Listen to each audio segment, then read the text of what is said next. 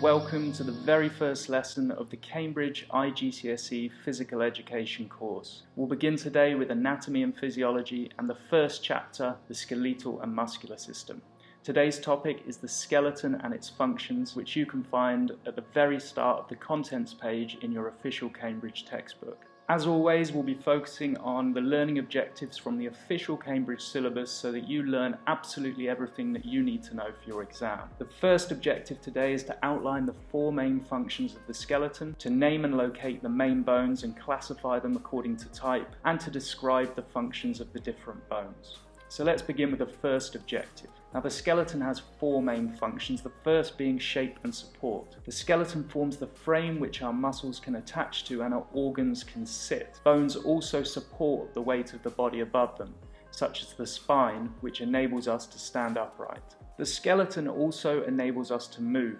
Muscles are attached to the skeleton by tendons, and when they contract, they actually pull on the bones, creating movement at the joints. So they essentially use the bones and the joints as levers. An example of this is where the bicep muscle contracts, pulling on the forearm and creating movement at the elbow when performing something such as a bicep curl. Our third function is protection. Our body obviously contains many vital organs which need to be protected by something, and a couple of examples are the brain, which is protected by the cranium, and the heart and lungs, which are protected by the ribs and the sternum.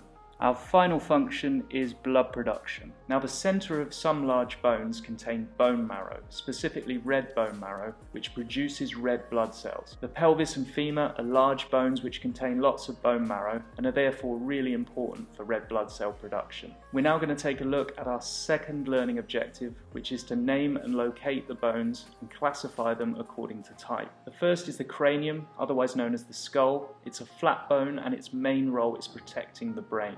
The clavicle, otherwise known as the collarbone, is a long bone and helps to create movement at the shoulder joint. The scapula is the shoulder blade, which is a large flat bone which provides a big surface area for muscles to attach to. The humerus is a long bone which sits in the upper portion of the arm. Its main role is to provide movement. The ribs are flat bones which help to protect the vital organs inside the chest cavity. The vertebrae are irregular bones.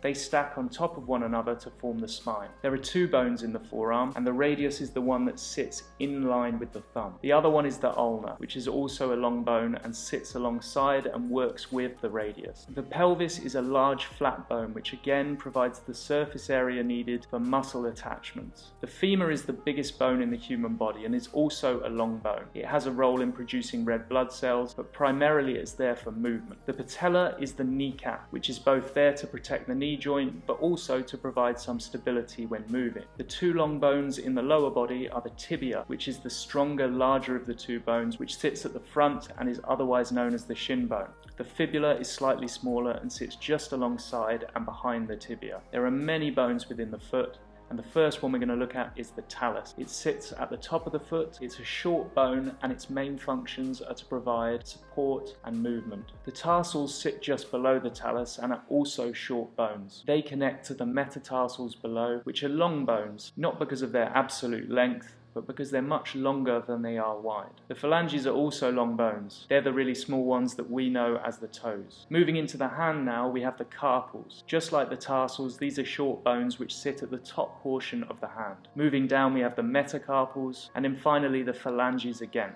Now we're already on our final learning objective, which is to describe the functions of different bones. The first type of bones, which I've already referred to, are long bones. Now these act as levers to produce large range of movement within the human body and are usually found in the limbs. Examples include the femur, the tibia, and the humerus bones.